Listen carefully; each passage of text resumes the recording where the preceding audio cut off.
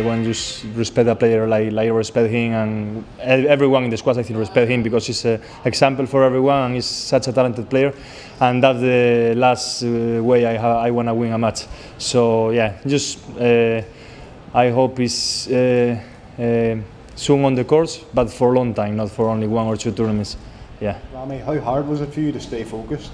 I mean, at the start of the third game, I think even before he struggles, because it was on the middle of the third game, yeah, I just tried to change a bit because it was my last chance to be in the match a bit more, and I just tried to play maybe a bit more to the front, and it's then in the middle of the game when he gets injury, and after that I just keep playing more and more to the front because I know he struggles more there, and I just have to do my job, you know.